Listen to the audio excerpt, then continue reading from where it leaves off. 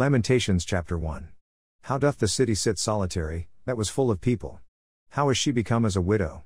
She that was great among the nations, and princess among the provinces, how is she become tributary? She weepeth sore in the night, and her tears are on her cheeks. Among all her lovers she hath none to comfort her, all her friends have dealt treacherously with her, they are become her enemies.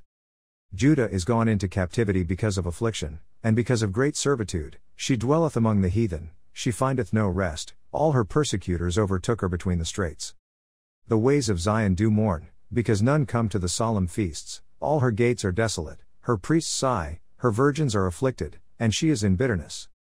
Her adversaries are the chief, her enemies prosper, for the Lord hath afflicted her for the multitude of her transgressions, her children are gone into captivity before the enemy.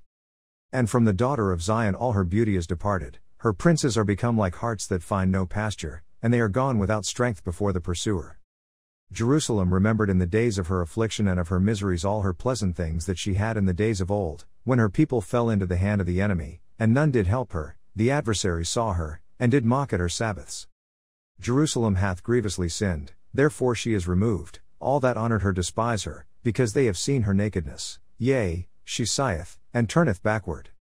Her filthiness is in her skirts, she remembereth not her last end, therefore she came down wonderfully, she had no comforter.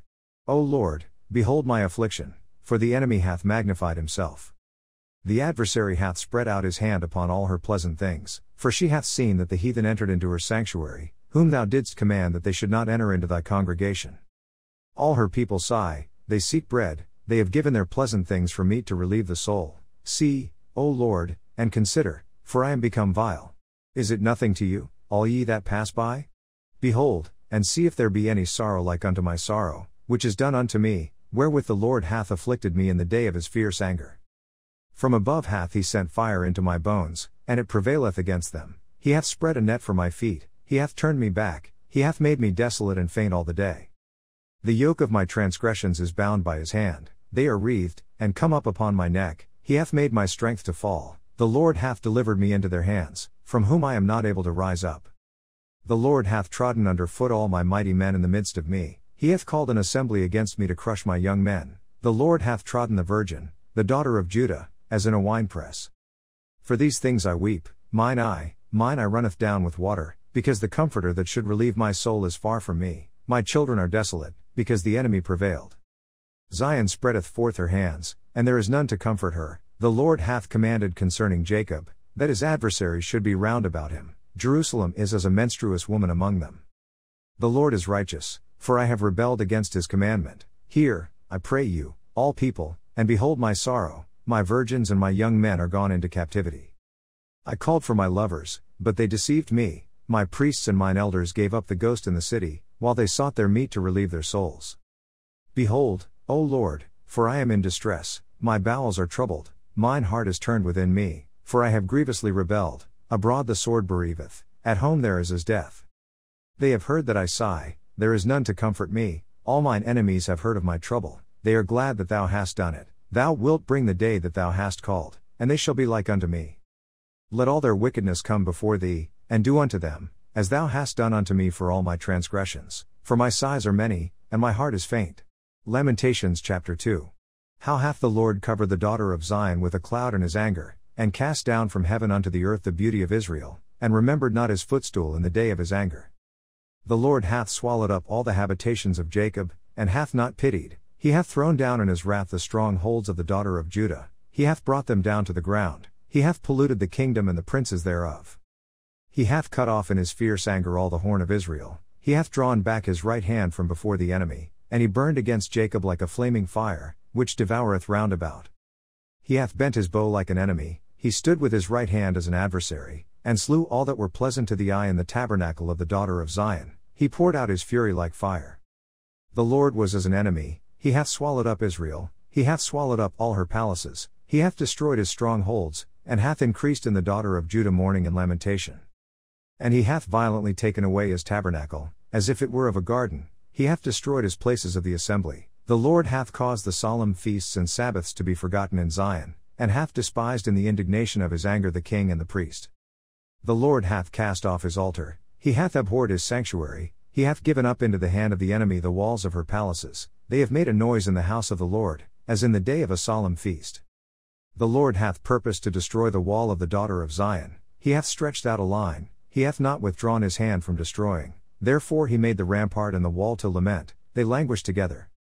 Her gates are sunk into the ground, he hath destroyed and broken her bars, her king and her princes are among the Gentiles, the law is no more, her prophets also find no vision from the Lord. The elders of the daughter of Zion sit upon the ground, and keep silence, they have cast up dust upon their heads, they have girded themselves with sackcloth, the virgins of Jerusalem hang down their heads to the ground. Mine eyes do fail with tears, my bowels are troubled, my liver is poured upon the earth, for the destruction of the daughter of my people, because the children and the sucklings swoon in the streets of the city. They say to their mothers, where is corn and wine? When they swooned as the wounded in the streets of the city, when their soul was poured out into their mother's bosom. What thing shall I take to witness for thee? What thing shall I liken to thee, O daughter of Jerusalem? What shall I equal to thee, that I may comfort thee, O virgin daughter of Zion? For thy breach is great like the sea, who can heal thee? Thy prophets have seen vain and foolish things for thee, and they have not discovered thine iniquity, to turn away thy captivity, but have seen for thee false burdens and causes of banishment. All that pass by clap their hands at thee, they hiss and wag their head at the daughter of Jerusalem, saying, is this the city that men call the perfection of beauty, the joy of the whole earth?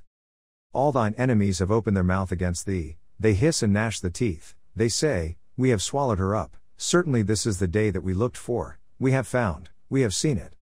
The Lord hath done that which he had devised, he hath fulfilled his word that he had commanded in the days of old, he hath thrown down, and hath not pitied, and he hath caused thine enemy to rejoice over thee, he hath set up the horn of thine adversaries. Their heart cried unto the Lord, O wall of the daughter of Zion, let tears run down like a river day and night, give thyself no rest, let not the apple of thine eye cease. Arise, cry out in the night, in the beginning of the watches pour out thine heart like water before the face of the Lord, lift up thy hands toward him for the life of thy young children, that faint for hunger in the top of every street. Behold, O Lord, and consider to whom thou hast done this. Shall the women eat their fruit, and children of a span long? Shall the priest and the prophet be slain in the sanctuary of the Lord? The young and the old lie on the ground in the streets, my virgins and my young men are fallen by the sword, thou hast slain them in the day of thine anger, thou hast killed, and not pitied. Thou hast called as in a solemn day my terrors round about, so that in the day of the Lord's anger none escaped nor remained, those that I have swaddled and brought up hath mine enemy consumed. Philemon chapter 1. Paul, a prisoner of Jesus Christ, and Timothy our brother, unto Philemon our dearly beloved, and fellow laborer, and to our beloved Apphia, and Archippus our fellow soldier, and to the church in thy house, grace to you, and peace, from God our Father and the Lord Jesus Christ.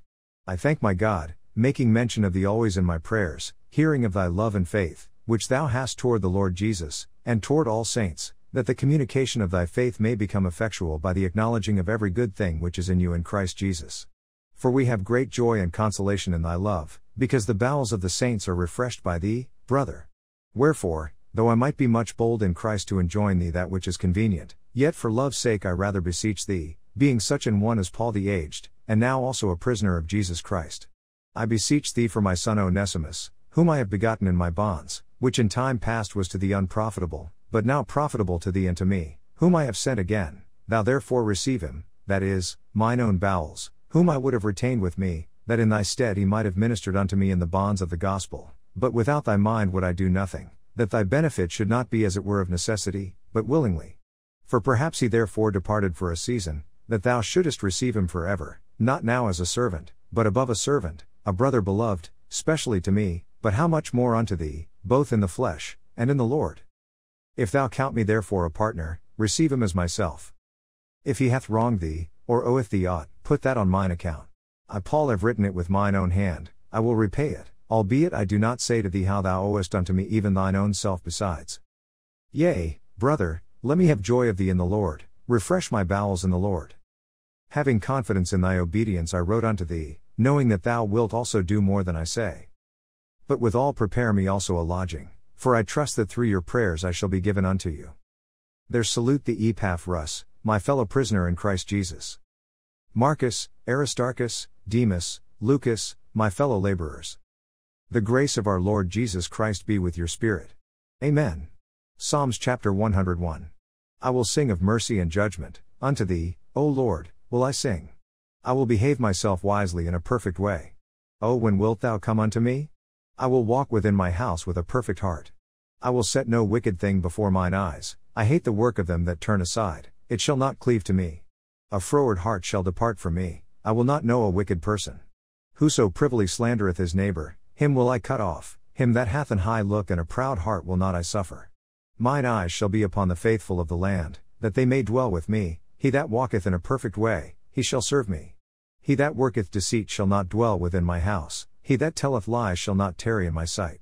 I will early destroy all the wicked of the land, that I may cut off all wicked doers from the city of the Lord. Proverbs chapter 26 verse 20.